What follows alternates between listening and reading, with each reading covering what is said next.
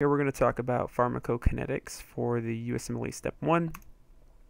And there's really four key areas to talk about when we're talking about pharmacokinetics. And these are the four areas that I'm going to focus in on for this video and build on some of these concepts possibly in future videos.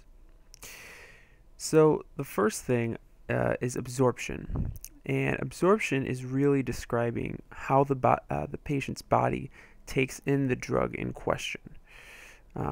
So, for example, the drug could be absorbed through the intestines, which would be like if we took something orally, or even rectally, that would be enteral, or parenteral would be if we had something that was absorbed without the intestines. So if I gave somebody like an IV injection that went directly into the bloodstream, that would be parenteral. Some other examples would be like an intramuscular injection, a subcutaneous injection. If the drug was inhaled, if it was topical, transdermal, any of that would not be absorbed with the intestines, so that would be parenteral. Now, the bioavailability of a drug is basically how much of the drug that's ingested makes it into the systemic bloodstream. Okay, and so depending on how we administer the drug, the bioavailability can be different. So for an IV administration, something that you really want to remember is that the bioavailability will always be 100%, and that's really important. But if I were to administer a drug orally, on the other hand, not everything that's absorbed or not everything that's given orally is going to be absorbed. And so, you know, for example, you might have a tablet that you take, you might have some incomplete tablet breakdown, or there might be some barriers to absorption across the gut mucosa, gastric acid, and enzymatic destruction, you know, pancreatic enzymes or that kind of thing, can absolutely affect the ability of your oral drugs to have a high bioavailability. Now, after absorption through the intestines, the really big component of this that you want to remember for oral administration is that you have to eventually bypass the liver, and that's something that we'll talk about in a moment. Let me just go back for a second. Okay, and you know, obviously, if you take a drug, you absorb it in the intestines, and I'll show you this in a minute, and then it'll go through the portal vein to the liver, and that's where we have our first pass metabolism, and that will absolutely decrease your bioavailability. And like I said, I'll go into more detail on that in a second. Okay, all right, let's go ahead. So distribution, this is where the drug goes after it's absorbed. Okay, so we've absorbed the drug through the mucosa, and now we are seeing where the drug is going to be headed. Now there's a metric that's used to measure the distribution, that's the volume of distribution, which is essentially the total amount of drug in the body divided by the plasma concentration.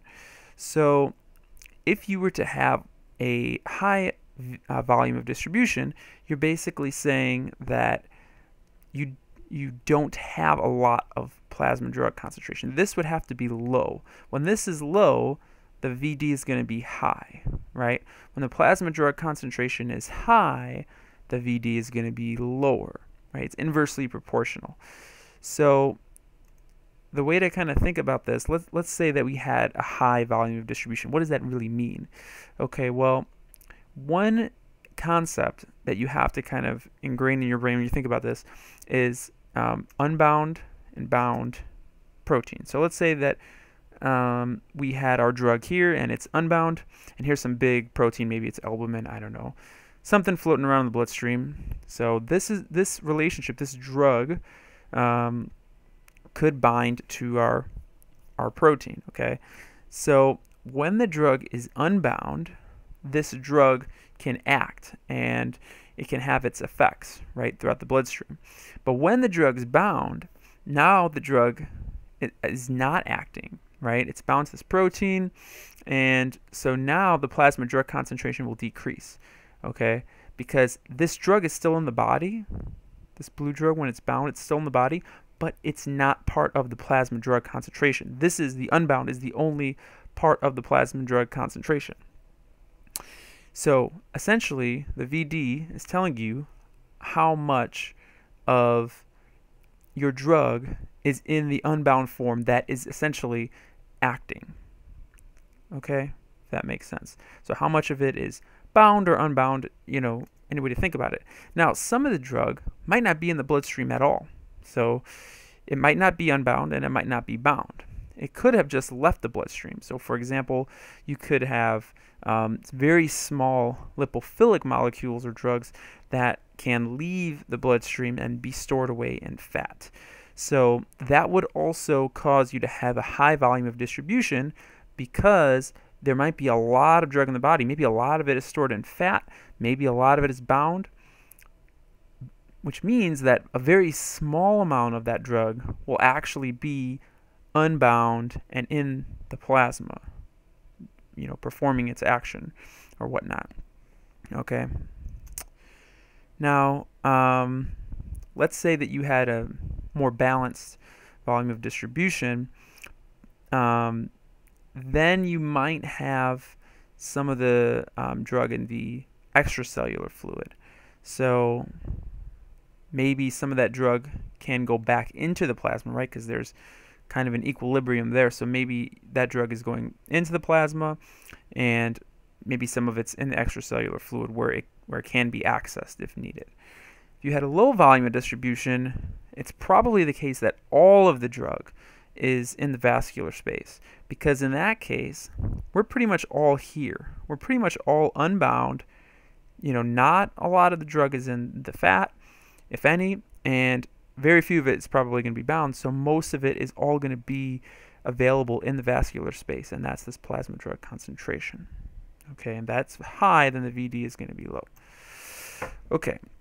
One other thing I want to say real quick. So the amount of drug bound here can actually be altered. Like if you had, let's say that you had like a liver disease, okay, of some sort, that would cause you to produce decreased amounts of albumin, and albumin being one of the largest protein concentration here in the bloodstream, would cause less of these drugs to bind to the albumin, and that would obviously cause you to have more in the unbound form than in the bound form in the case of liver disease. Okay, if that makes sense. Kidney disease can also play a role in this process, but I won't go into all of the details here. Okay, metabolism, this is the third step. So we had absorption, then we had distribution, and now metabolism. So this is one of two ways that you can decrease the concentration of the drug. Okay, so we talked about how to get the drug in, kind of the distribution of the drug. Now, how do we decrease the concentration of the drug? That's either going to be metabolism, or we can excrete the drug. So now we'll talk about metabolism. Now, the liver is the primary site for the metabolism of drugs. So this is where the first pass metabolism will occur.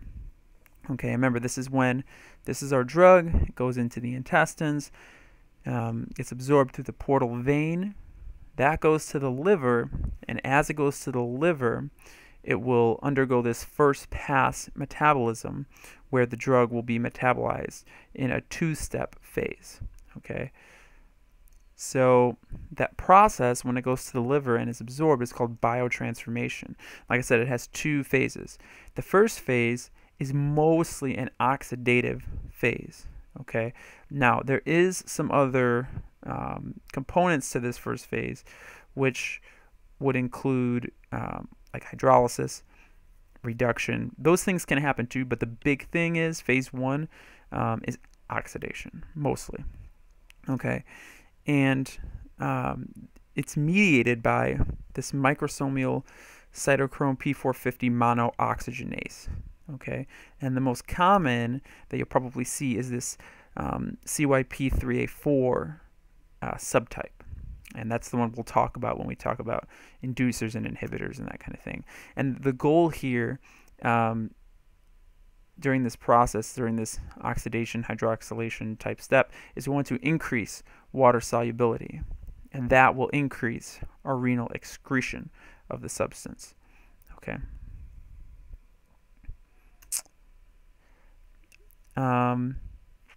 Now, the other thing in this first phase is we essentially are going to be reducing bioavailability of the drug. And what that means is less of the drug will be able to essentially be used to perform its function because we're making these changes to it. It's not, in its original form necessarily. Now, that will reduce bioavailability. That's why when you take something orally and you take it in, right, goes to the intestines, goes to the portal vein, goes to the liver, it's going to undergo this metabolism, and that's going to decrease the bioavailability, depending on the drug. This can vary, but when you give something IV, it's not going to go through this process, right? It's going to go right into the bloodstream, okay? And so it's not going to have this first pass metabolism. Now, the exception is prodrugs. So prodrugs are drugs that can be activated when they undergo first pass metabolism. So that's the exception, not the rule. In general, we're going to reduce bioavailability here, but keep in mind there are some drugs that you will see an opposite effect occur because we're undergoing oxidation on the drug, or because we're hydroxylating it, or whatever it might be. Now, older patients typically will have decreased phase 1 biotransformation, and so because of that, you might need to scale down the dose a little bit of whatever you're giving, because they will not have as much reduced bioavailability after phase 1. So that's something to keep in mind. Phase 2, on the other hand, is really the conjugation phase. So in the conjugation phase, we are adding on methyl groups, like methylation, acetyl groups, acetylation. You could be adding on sulfide groups, glucuronide groups. So we'll talk about that. And again, the goal is increase water solubility, increase renal excretion. Okay, and most of the time we're going to be inactivating the drug when we go through phase 2. Okay, now a couple more things about metabolism. So there are inhibitors of metabolism, and there are inducers of metabolism. So an inducer of metabolism, such as St. John's wort, would essentially cause more biotransformation because you're inducing the metabolism of the drug. So you're increasing the biotransformation. Okay, so keep that in mind. So for example, St. John's wort, like I said, is an inducer of this most common subtype, CYP3A4. And just kind of quiz question here. So if you were to induce metabolism, how would that affect bioavailability? And I think I already said it a little bit earlier, but it would decrease bioavailability. So if I induce, this is really important, if I induce metabolism, I will decrease bioavailability. If I were to inhibit metabolism, right, less phase 1, less phase 2 transformations, then I am going to increase bioavailability, right? Because there's more of the drug because I'm inhibiting the metabolism that oxidizes it and conjugates it and does all that. Okay? So grapefruit juice is probably the most commonly known, or at least commonly written about that I've seen, inhibitor, and that also inhibits our cytochrome 3A4. So St. John's wort is an inducer that will cause decreased bioavailability. Grapefruit juice is an inhibitor, increased bioavailability. So if you wanted to increase the effects of a drug, would you give St. John's wort or grapefruit juice? I know you wouldn't probably prescribe either one of these in reality, but which one of these would increase the effects of a drug? And the answer is grapefruit juice, because it's an inhibitor of metabolism, so you'll have more of the drug when you take grapefruit juice. So that can also be dangerous, essentially, if someone drinks a lot of grapefruit juices and is on drugs that are metabolized by that enzyme, CYP3A4. Okay, what else? Slow acetylators. So these are just a small percent of the population, and they will have increased effects from drugs because they have slower phase 2 metabolism. Okay, and remember, acetylation is phase 2 metabolism, right? So slow acetylators, it is phase 2 that is going to cause decreased metabolism and increased drug levels. Okay, so excretion, this is where drugs are removed from the body, and so glomerular filtration, your glomerular filtration rate, GFR, has a big role in this. If you had some kind of renal disease, that will cause a decrease in your GFR, or if the drug was bound, right, like we showed before, it's going to be more difficult for the drug to get go through that glomerular filtration to get excreted. So if we were trying to excrete a drug, we wouldn't want it bound to protein. Okay. Now, you can also excrete drugs through the stool or feces, and biliary excretion is an example of this. Bile can be excreted through the stool, as we know, and a big component of that is bilirubin excretion. Now, phase 2 transformation, when we talked about conjugation, you can see that your I-bil, or unconjugated bilirubin, and your D-bil, your conjugated bilirubin. Now, hopefully, this maybe makes sense if it didn't already, why there's an unconjugated and conjugated, and that's because in that second step of phase 2 metabolism, we conjugate the bilirubin, and so that's where that comes from, okay? And bilirubin is a product of red blood cell breakdown, and in this way, as we conjugate it, we're essentially allowing the bilirubin to be excreted, okay? Now, this is probably more on the low yield end, but the reaction that causes bilirubin to become conjugated is by the enzyme UDP, glucuronidase transferase. Okay, and again, this is all on a side note, but that enzyme is deficient in patients with Gilbert disease, or those with Crigler-Najjar disease. Okay, as we talk more about that, we're getting into a little bit more high yield type topic, but it's not completely what I want to talk about in this video. But that's something to note, just if you've been studying that, just making a connection with that. Okay, now the intestinal surface area is very large, okay, so that some of the bilirubin can be absorbed back into the bloodstream after it's been deconjugated by bacteria. So when it's deconjugated, we can reabsorb it, which is the process of enterohepatic cycling. So it's going to go through this whole absorption, right, all the way to excretion all over again. The same concept can happen with drugs. So drugs can reach the bloodstream, through this process after being conjugated, and then they can become unconjugated and be reabsorbed because the surface area of the intestine is so large, and you can have this kind of enterohepatic cycling process occur with drugs. Okay. Now, another form of excretion is active tubular excretion, and that's essentially where we have like organic anions and cations that can be secreted into the renal tubule. Remember, secreted meaning they're going into the renal tubule to be removed, excreted from the body. Now, there are some drugs that can block these transporters. Probenecide, for example, or probenecid, can block these transporters. And again, making connections. What is this used to treat? And hopefully you remember that this is used to treat gout. Okay. Now, also, high dose of aspirin can also block these active tubular secretion transporters. That's also important. The passive tubular reabsorption, so when we're absorbing from the tubule back into the bloodstream. This can occur also.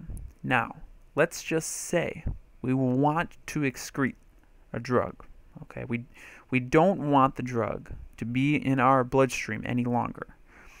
What can we do? Okay, for example, if I overdosed on something, what can I do to excrete the drug rapidly? We can ion trap the drug. Okay, so what does that mean? Okay, let's say, for example, that the drug that I need to get rid of, that I overdosed on, is a weak acid. Okay, now this is how I remember it because I'm a chemistry guy, but there's plenty of ways you can try and keep this straight in your head.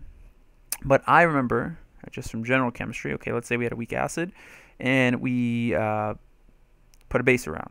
Okay, so if I have a weak acid, this is my drug, and I have a base around, the base will take the hydrogen ion, right? And so now I have a conjugate base, which is my drug. That's my drug, A-. And on this side I get water. Okay, but now the point is my drug now has a negative charge. So guess what? Now because my drug has a negative charge, it's not going to leave the tubule because it can't cross. It can't be passive. It can't undergo passive tubular reabsorption because charged molecules, if you remember, will not easily cross the membrane. So again, if I have a weak acid drug, okay, that I want to get rid of, if I can treat the urine, or make the urine more basic, then I can increase the excretion of that drug because I can make it charged. On the flip side, let's say that the drug that I overdosed on, for example, I want to get rid of, is a weak base. Then I can acidify the urine to increase the excretion of that drug. And the way to remember this is, let's say this is your drug, and it is a weak base this time. Okay, so weak base has no charge. You can write H plus here if it's easier, or H3O plus. I treat it with some acid. I acidify the urine. The hydrogen ion is now bound to the base, and so now my base has a positive charge, and so now it's not leaving into the bloodstream. Rather, it is excreted in the urine. Okay, so I'm trapping it in the tubule.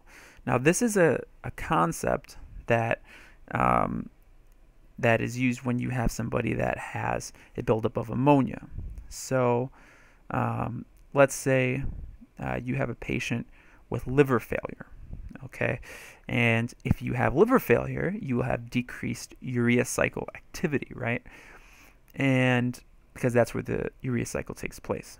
And that will cause you to have toxic ammonia compounds building up. And a very common symptom you'll see with that is change in mental status, right? So let's say patient has liver failure, change in mental status, and and the reason for that again is because the ammonia can traverse. It's not charged, right? NH3 is not charged. It can traverse the tubule and the bloodstream, and it can get into a lot of different places, right? And eventually to the brain potentially, and that's what's causing this change in mental status. So the treatment for that is you can give a patient lactulose, okay, and that is broken up by bacteria in the colon, okay, and that makes lactic acid and acetic acid. Okay, so the lactulose is broken up, and essentially it's going to make us lactic acid and acetic acid in the colon. Now, that acid that you made in the colon is going to be used to acidify the contents in the colon, one of which is the ammonia, okay? And that's going to change the ammonia to ammonium ion, which is NH4+. I don't know how much I wrote about this. I should have put more on about this. I apologize, but you can probably look some of this up. But essentially, your ammonia is going to get converted to NH4+, because you have all this lactic acid and acetic acid now in the colon from the lactulose. Okay, so now it's NH4+. Guess what? It's this guy right here. It's trapped. And so now the ammonia, the NH3, is now NH4+, is not able to be absorbed. Instead, the ammonium ion is secreted. Okay, and that is a common treatment for patients with hepatic encephalopathy. Okay, and Obviously that's what we just talked about. So the liver disease would be a cause of that. And like I said, treatment is lactulose. Something to remember. Okay. Now, continuing with this ion trapping, okay, let's just apply it for a second. So these are the 3 drugs you want to remember when you're thinking about, hey, I have a patient that overdosed on his, cancer medications, methotrexate, for example, or his phenobarbital, which is used for epilepsy treatment, or aspirin, right? So if you have a patient that has overdosed on one of these things, you want to excrete them from the body. These are all weak acids. And so to do that, what do we have to do? We have to add a base to the urine. So they're trapped in basic environments. So I'm typically going to treat these patients with bicarb, okay? And that's going to trap the molecule and remove it from the urine. So these are 3 that you want to remember for weak acids. Weak bases, they're taking an amphetamine, a TCA. Those are weak bases. So then we want to do the opposite. In those cases, we want to trap them and in more acidic environments so we can charge them. And a great compound for that is ammonium chloride. You might be thinking, well, wait a second. That sounds like a base to me, but it's not, because it's NH4 plus and Cl minus. So NH4 plus will easily give off that hydrogen in a basic environment, such as an overdose with either an amphetamine or TCA. Okay, so that's something that you want to keep in mind. That's on the higher yield end, I would say. Okay, question time. So I'm going to give you an easy one. Hopefully it's easy. It's okay if it's not, but hopefully it is. And then I'm going to give you a little bit more challenging question. So 10% of Caucasian males have decreased CYP to D6 activity, thus they're not able to have adequate pain relief with codeine administration. What phase of metabolism is defective in these patients? Hopefully you can narrow it down to 2. Okay, so pause the video. All right, here it goes. The answer is, drumroll, phase 1, right? Because phase 1 metabolism is when we're going to be using that microsomal cytochrome P450 system. The oxidation, hydroxylation, reductions, whatever, are going to happen in phase 1. Phase 2 is going to be the conjugation process, okay? Okay. A little bit more challenging one now. 26-year-old male suffering from severe MDD has attempted to commit suicide by taking an unknown quantity of over-the-counter drugs in his medicine cabinet. The patient is pyrexic and breathing rapidly. He complains of lightheadedness and a constant ringing in his ears. What is most likely the treatment of choice under the circumstances presented? So we have ammonium chloride, grapefruit juice, St. John's wort, aspirin, and bicarb. So what do you think? So pause the video, think about it. And, okay, 3, 2, 1. Okay, before I give you the answer, why don't we just go through each of them and talk about what each of these things would do, essentially. Okay, ammonium chloride. Ammonium chloride, what is that used for? It's used to acidify the urine. Remember that NH4 plus, if it's around a lot of something basic, it will give up that hydrogen, and we can acidify the urine. When would we want to acidify the urine?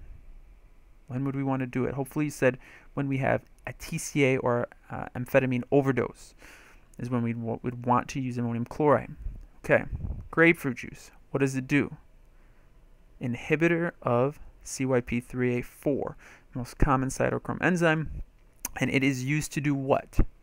Well, if it inhibits that enzyme, it's going to increase bioavailability of drugs because less is going to get broken down. St. John's wort, what does it do? Induces CYP3A4, right? The opposite of grapefruit juice. What is it used for? It's used to decrease the bioavailability of drugs because I am inducing my cytochrome. So I'm having more metabolism. Okay. Aspirin. What does it do? Well, I think we know what aspirin does. But I think the big thing here is, why is aspirin even here? Well, it's pretty clear that the patient has some medication that he took. And if you look at the symptoms, and I was trying to maybe give you a clue here with this option, that the patient is suffering from an aspirin overdose. All of these symptoms, the hyperventilation, the tinnitus, lightheadedness, feeling faint, pyrexic, right? All these things, he has, obviously, all these things come together, and it's kind of pointing towards potentially an overdose with aspirin. Okay. Now, if you give him aspirin, obviously that's not the answer, right? That's going to make things worse. So you're only left with one thing, bicarb. Now, what does bicarb do? It's going to make the urine more basic, right? Traps weak acids. What are the weak acids that it traps?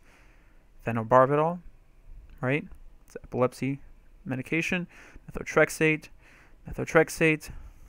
What does methotrexate do?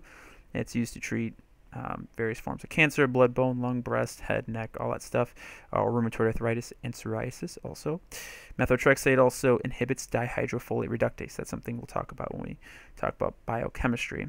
And by doing that, it decreases the ability to form your deoxythymine monophosphate, and that's why you can't basically make more DNA, and that's why it's used to treat cancer, because you don't want the cancer to continue to you don't want cells to continue to replicate and let the cancer metastasize any further. Okay, so I went on a big tangent there. Bicarbonate is used to treat overdoses with phenobarbital, methotrexate, and aspirin, right? And this person has probably got an aspirin overdose, more than likely. So if I was with these 5 options and I didn't have any other tests or anything else to do, I would probably have to say the answer is bicarb, okay? So review that. Hopefully that helped describe some of these more basic concepts in pharmacology. If you like the video, please subscribe and like, and there will definitely be more videos to come. And thank you for watching.